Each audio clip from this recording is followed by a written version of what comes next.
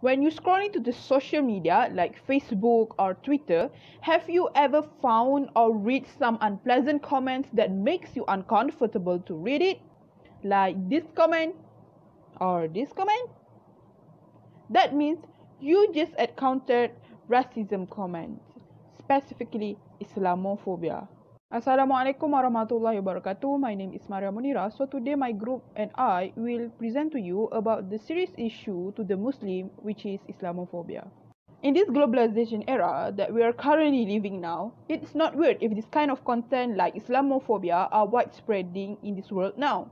And what makes it worse is when the people just read the comment and did not take an initiative to learn and find the truth behind it.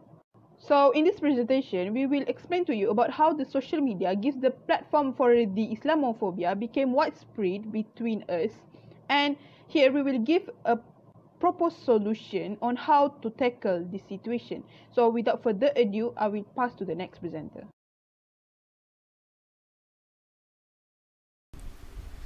Assalamualaikum, my name is Ilaina binti Sabirin, metric number 2017244. I will explain about the background. First, in defining media. Media has been one of the essential platforms in life that allows society to gain and share information. And the term media, we could define it as a communication channel that disseminates news, movies, education, messages, and other data. It all started with printed journalism, which was very famous back in the 1950s and 1960s, and subsequently being augmented by radio waves, then network, and followed by cable telephone and television. With the establishment of internet, social media such as Twitter, Facebook, Instagram, and YouTube has risen to be the new main sources in obtaining information, especially in real-time news globally.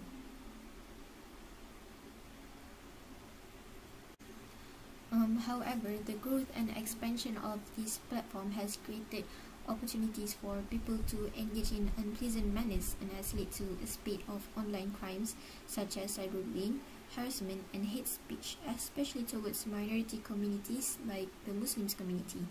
The cases of Islamophobia happening online has been increasing as days go by.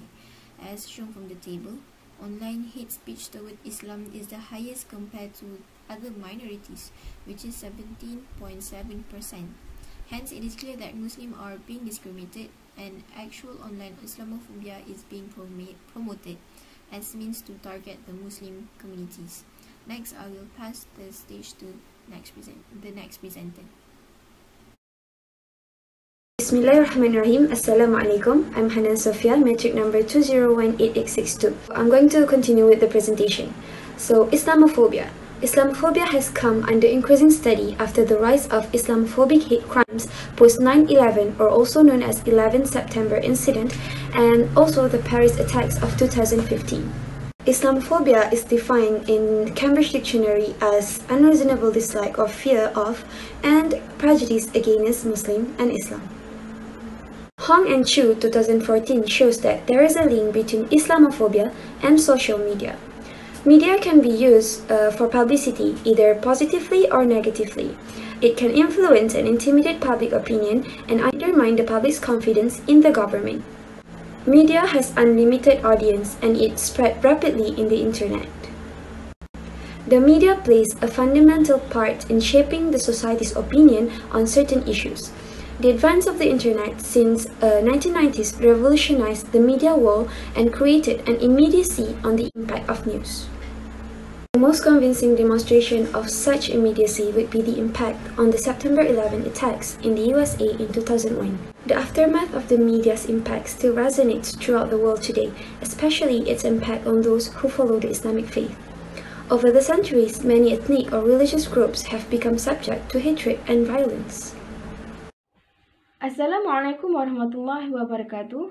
My name is Nur Farhatul Ain binti Ismail and my metric number is 2014158. So, moving on. The media has become the distributor of ideology and worldview, as most people would easily believe in what has been reported on printed media and online sites. It has been discovered that the audiences tend to assume media is the trusted source for news, of the events happened whether in local or international setting. However, the media nowadays has lost its sole purpose, which is providing true information and disputing hegemonic narratives regardless of any political interest and social hierarchy. The media owners treat media as a profitable business in which they select news and issue based on their value while considering on the targeted audiences as they intend to affect them. For example, the issue of Islamophobia is considered lucrative as it is concerning about many parties involving Muslim and non-Muslim as well as the economy, political and social aspect.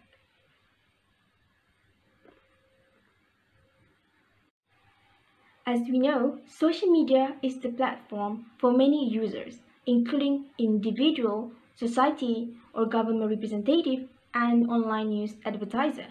News consumption has been changing from traditional media like printed newspaper into the use of social media due to its rapid popularization and development.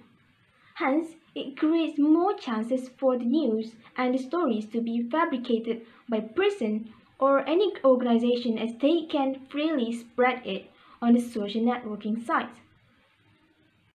For instance, Muslims are being condemned because the idea of them as terrorists and extremists are being escalated on the social media. Many people, particularly non-Muslim, would believe on what being portrayed online, visually or non-visual, as it is the matter of religion and humanity.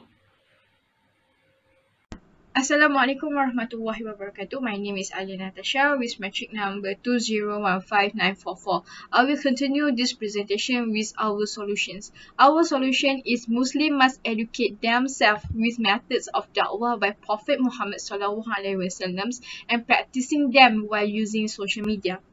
By practicing methods of da'wah of Prophet, Muslims are spreading da'wah by example.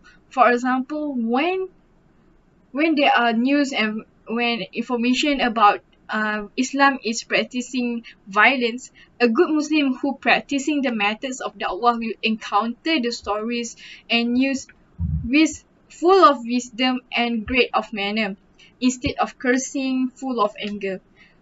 We are showing the contradict picture of Islam and proving Islam is against any act of terror. Moreover, practicing good akhlaq is a must for every Muslim. According to Abdullah ibn Amr reported, the Prophet will say, "Verily, among the best of you are those with the best character." The solution itself is in line with the globalizations of social media.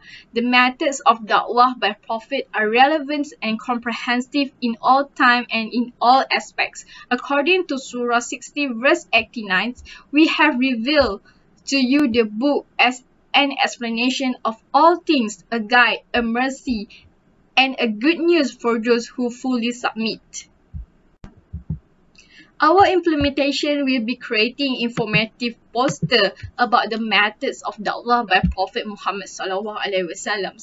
The contents of the poster will derive from the Surah 16 verse 125 that describe about the methods of da'wah by Prophet Muhammad SAW, which are first, da'wah with wisdom, good advice, debating in gracious manner. Maria Munira is elected with the poster task. We will spread the poster on Twitter with the mass scale of users.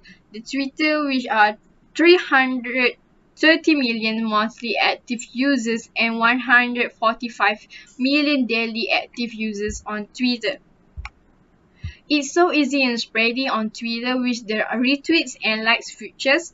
Twitters are also has engagement feature that will help us to measure the spreadness of the poster. Alia Natasha is elected with the spreading the poster on Twitter.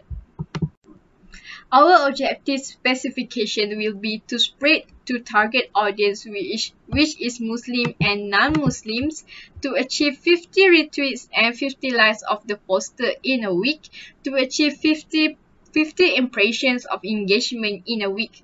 Other group members will share the link of the tweet on other social media platforms.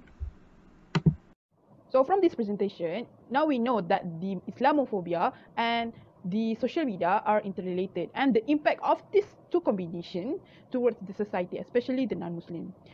In order to handle this situation, our group believes that it depends on the Muslim itself, that is why we propose this solution to achieve our objective, which is to educate the Muslims with the akhlaq of Rasulullah in order to fight the Islamophobia. In this way, we can prove to the society, especially to the non-Muslim, that Islam is not the violent religion. Last but not least, we need to fight Islamophobia together in order to live in the harmonious society. So I think that's all from us. Thank you for listening. Wallahu a'lam.